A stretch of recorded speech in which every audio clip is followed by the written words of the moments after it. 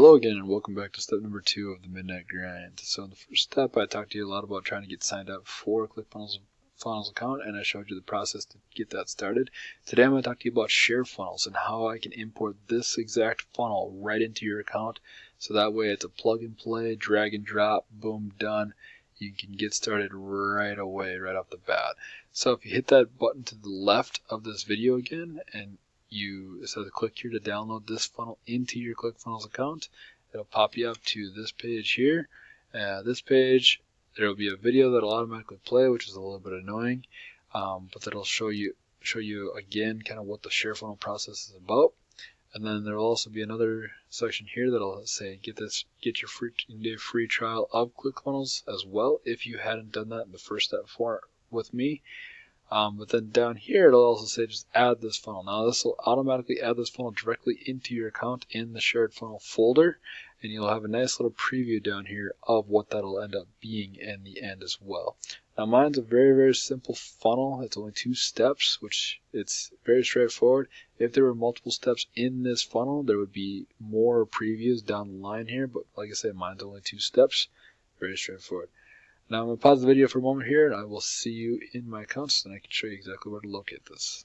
Alright, so here we are on the home page of ClickFunnels. Now hopefully you've already kind of oriented yourself to the home page, so you kind of have a general idea of where everything's at. But just in case, I'm going to show you exactly where to find that funnel. So if you highlight over the top of this Funnels tab at the top here, and you hit Browse Funnels.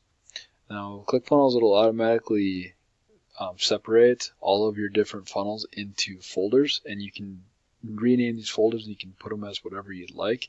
I believe it'll automatically populate as a shared funnels folder.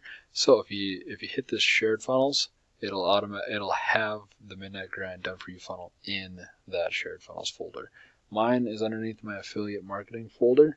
It's just how I separate it better in my mind, so that's where it ended up.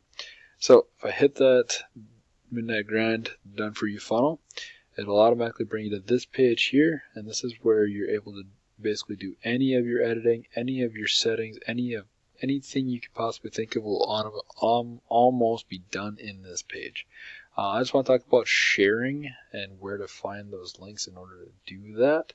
So if you go up to the upper right and hit this settings button, and here's where you can see all the different settings for that account. So you can see your name, your group tag, your custom domain, the path for it, and then your SMTP configuration, etc., etc. If you scroll down just a hair, you can also see where you share this funnel URL. Now this is where I'll copy and paste this URL into that orange button using the editor, which I'm going to talk about in the next step. Now, I also want to talk a little bit about ActionX. ActionX is that email autoresponder that it automatically kicks out those emails in a set period of time that'll push people to try to get into this training sequence, and that gets back into the swing of things each day at a certain period. So if we highlight over ActionX and go down to Action Funnels, I'll have this TMG, the Midnight Grind, and it's an onboarding sequence. If I click on there, in order to find that same URL that I found with my share funnel, you just gotta click this little arrow in the upper right in the middle of the page on the top there, and then there's that same type of URL, except this one is for the action funnel. So that's it for step number 2. In the next step, I'll go through the editor process and how to work that. We'll see you soon.